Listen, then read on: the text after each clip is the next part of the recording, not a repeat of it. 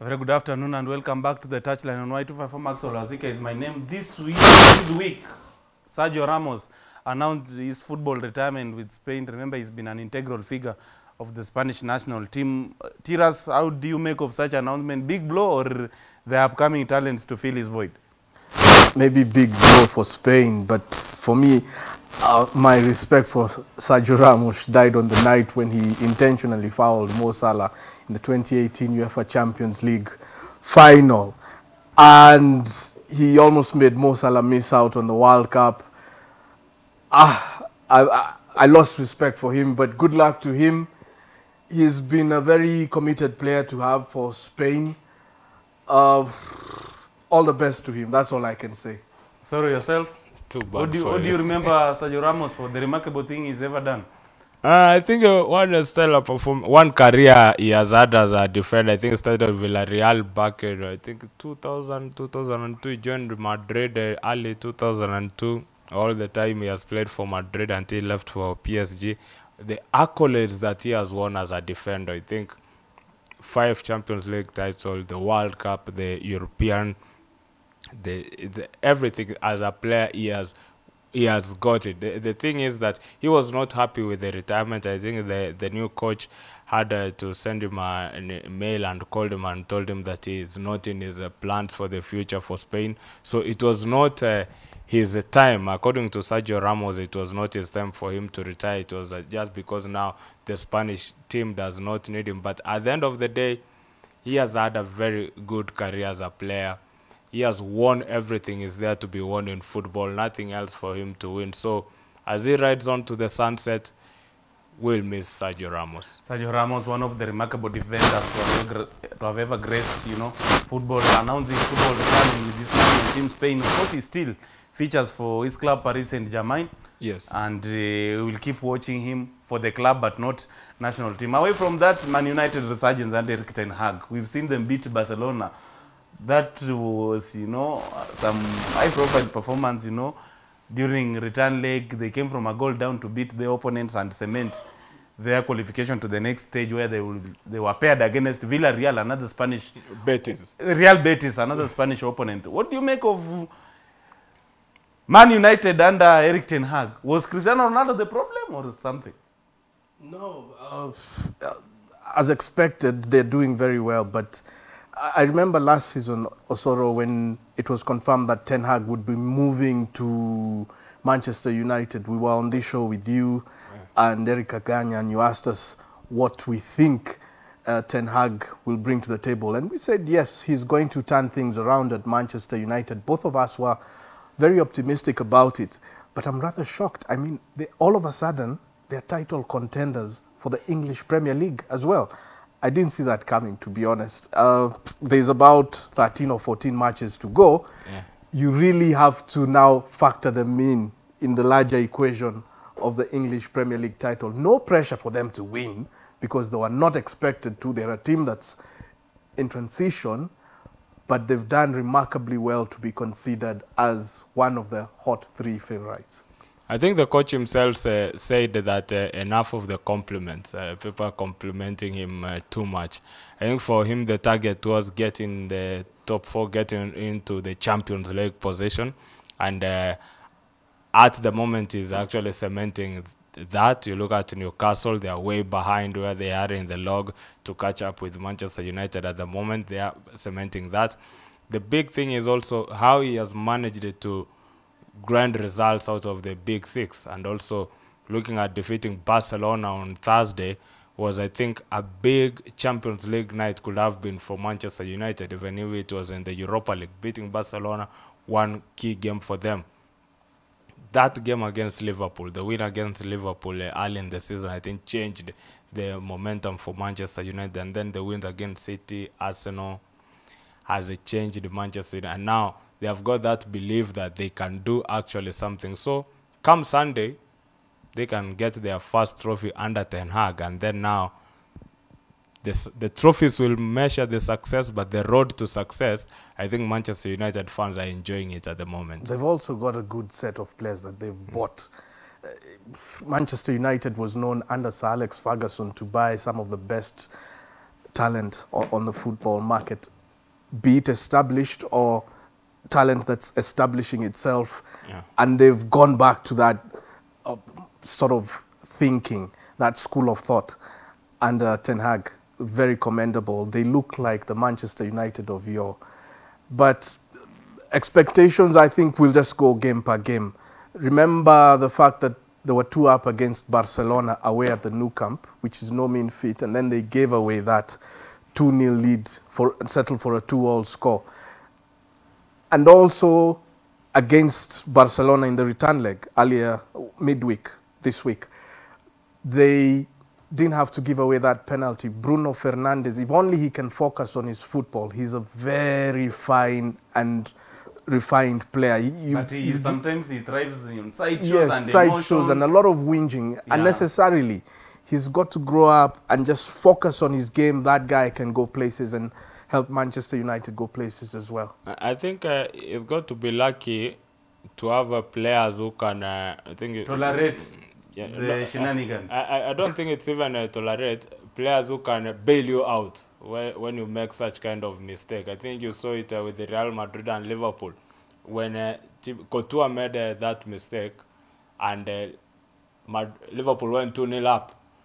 Everybody thought that game is done and dusted, but you could see players like Luka Modric, Karim Benzema just telling the other players Vinicius. to calm down. Calm down. Then now let's play the game. Madrid came back. They bailed Couture out of that. You look at Manchester United, it is not the first time they are going a goal down behind. Actually, many games they have come from behind. It's that now you have made the mistake. It has happened. You have got to move on. You need those players who can rise up to the occasion. And you saw like Rafael Varane, Martinez, Luke Shaw, all of them are really performing very well. But I think you have also got to give it to the substitutes. You look at Garnacho, Anthony, they just come into the game, I think 65, 70 minutes of the game, and then they change the game completely. And you could have thought that these are just bench players, but when they come in, they play as if they are not bench players. Actually, they play as if they are first-team players looking for the win. But really, tomorrow's game is a final, now so you should avoid those mistakes. Yeah, a final is serious. Yeah, let's talk what he said to happen tomorrow. Culmination of Carabao Cup, the final taking place tomorrow evening at 7 p.m. East African time, pitting Manchester United against Newcastle. Erik ten Hag up against Eddie Howe. And you know, Newcastle has also been on resurgence mode. They've been performing very well since that ownership takeover. You remember how, you know, it was dubbed to be the next Manchester City or Paris Saint-Germain. And we look forward to seeing how high-profile players will continue getting robbed into the team. So tomorrow the two teams are clashing, and United has not won a silver in the last 5 years. I think the last time they grabbed a title was in 2017 under Jose Mourinho. Yeah. Tomorrow, will it be, you know, a perfect start to their career laden? They would have been sort of slim or slight favorites, but remember they had a game midweek. Newcastle they've had more time to rest, so that could sort of work against them. But they, in terms of form, are a bit better than Newcastle United, because even you watch the English Premier League table, they've swapped places. United have gone up and taken the position number 3 that was previously held by Newcastle United, and Newcastle have gone down to 4th place. So in terms of form, we'll say yes, Manchester United. But a final is a final, and we saw that, in the World Cup final. Argentina thought they had it home and dry, and then 2-0 up. That's quite an impressive score. And then out of nowhere, France tied it to 2-all, stretched the game to extra time, and had Kolo Muani scored that last-second kick, would be talking of Mbappe ever being the greatest player ever, as opposed to Leo Messi. So Newcastle do have a fighting chance, and they are stronger physically. You look at them and you've got to say, wow, this is a very strong side physically. And English football revolves around a lot of the physical element of football. And it's rather interesting, Kieran Trippier for Newcastle United, since the World Cup break came to an end and we've come into this sort of second half of the season, has created the most chances in the English Premier League, followed shortly by Bruno Fernandes, who's also, he's created the second most chances in the English Premier League. So they are balanced in terms of chances, and finals are about chances. I've just spoken about Kolomwani failing to finish off a chance that would have changed the course of footballing history. So tomorrow's game is fairly balanced. United would have had a slimmer edge over Newcastle had they not played midweek. With the final, you know, anything can happen. No one is favourite. So between United and Newcastle, United has been revolving around Bruno Fernandes. Who is the face of Newcastle United? I totally disagree with the Tiras. I think you look at Newcastle, you look at players like Longstaff coming in. Longstaff is a key player. Is a key player to watch for Newcastle. Trippier, as he said, is a key player. There's, I think, Traore, not Amanda, that Traore is a very key player for them, and they can actually trouble Manchester United. But for Manchester United at the moment, they have got key momentum on their side. Playing 3-4 days after games, players fighting for chances to get onto the side to play for Manchester United. And after a win against Barcelona, there's that fear factor. I don't think Eddie Howe is going to come to that match telling Newcastle players, go out and go head-on, one-on-one with Manchester United. It's not going to happen. I think it's going to be a key match for Newcastle, and I have a big feeling Newcastle will be laid back in this game. Manchester United is going to go all out for this game. For Manchester United, I think key players to watch there, I think the lineup that played Barcelona might be replicated for Newcastle. But I think now Wan-Bissaka can be given a rest for Diego Dalot to come in and start the match. You look at the likes of Garnacho being given a chance to start against Sancho. But as it's a final, we'll just have to wait and see. But my bet is with Manchester United. Personally, my Sunday is sorted because Super Sunday is as far as tomorrow is concerned. So myself and Ravel Morrison will be chilling somewhere, you know, to enjoy the proceedings, because that game, I think, will be preceded by another titanic clash pitting Arsenal and Tottenham Hotspur. Tottenham is playing Chelsea. Tottenham up against Chelsea, yeah, in what looks like another interesting fixture for Premier League and the title race. And we've seen how Manchester City are trying to cement their chances to defend the title they bagged last season, and they're still on top of the table, right? They are second place. Arsenal is still on top of the table. But what's the overview and permutations regarding that tie? Chelsea up against, you know, Tottenham. We've seen Graham Potter, the tactician for the Blues, saying that since his arrival at Stamford Bridge, he's been receiving death threats because of, you know, a string of poor performances, regardless of how much they have managed to spend on the transfer window acquiring new players and bolstering their squad. Well, death threats, that's unfortunate, because, I mean, football at the end of the day is just a game, and we shouldn't get to the extent of death threats. But unfortunately, it's happened before, and those death threats are quite a common thing. I hope they're not actuated, and we don't have to lose any life because of football. However, having said so, I think now if we go into the football, Tottenham Hotspur have a perfect chance to beat Chelsea. Right now, any team will come and beat Chelsea. Yes. This is Tottenham's chance to beat Chelsea. They, 2 weeks ago, did not do well. Last week, they did well. This week, I don't know. That's Tottenham for you. Their graph at the moment reads like this. So that's where Chelsea get a lifeline against Tottenham. They're playing, they may be low, but they're playing against a Tottenham side that's not consistent. So this is a good time to rejuvenate themselves, Chelsea, and sort of come back to winning ways. But it's a derby, a London derby, and it's the team that pops up on the day that is bound to carry the day. Otherwise, it ends in a draw or you lose big time. And this is Tottenham's greatest chance. Do you think Harry Kane can continue with these heroic exploits after breaking that goal scoring record at Tottenham Hotspurs. You know, people saying, pundits saying that, you know, Harry Kane has done everything at Spurs and it's high time now he looks for a challenge elsewhere where he can bag titles. I think it's because everybody is looking at the goals he has scored for Tottenham, and those goals speak of titles. But for Harry Kane, there's no title. I think that is the major part. You score double-digit goals every season, 22, 23. You are a Golden Boot winner, but at the end of the day, you don't have the Premier League, you don't have the FA Cup, you don't have the Champions League.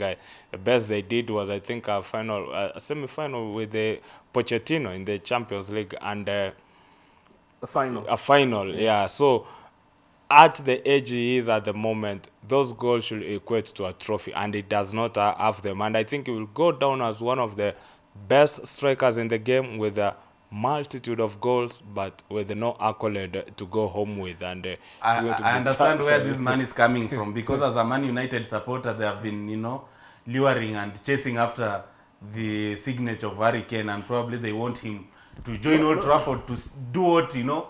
Robin van Persie, you remember when Sir Alex Ferguson acquired him? He scored, you know, several goals for the club, was a top scorer for the season and helped them win an English Premier League title. I think he trained with Manchester United at the moment. Oh, by the way, I've seen pictures surfacing and very viral on Twitter over Robin van Persie training with United. Yeah, that can be happening. But I think for Harry Kane, at the moment, I don't think money matters. You look at Chelsea. You can buy players with large sums of money. They end up not performing. And you can buy players with no money at all. They came onto the team with no money at all, and they end up performing. Look at the likes of Saka. Look at the likes of Nketiah. These are players who have come in onto the team, and they are really performing, but they were bought with zero money. Harry Kane at the moment, he scores goals, and he's still in the money bracket for Tottenham. If Tottenham want to cash in for Harry Kane, it will be now. It will be now. Yeah, it's not now. So let's talk about one player who has been, you know, making headlines globally by scoring several goals. He features for Napoli and is a Nigerian striker. His name is Victor Osimhen. Every club wants to acquire that player. Oh, yes. Who is Victor Osimhen? Victor Osimhen is a Nigerian international, born in 1998, December of that year. So that makes him just over 24 years of age. But when you look at his CV, I must say it's quite admirable. In 2015, he won the FIFA Youth World Cup Under-17 tournament, played at the Africa Cup of Nations in 2019, did very well in that tournament. And they were amongst the last 4 teams in Nigeria. And now, of course, I mean, he's played in Germany for Wolfsburg, and now he's playing with Napoli, and he's looking forward to winning the Italian Serie A. Napoli have not won the Italian Serie A since the golden era of Diego Armando Maradona. So that's over 30 years ago.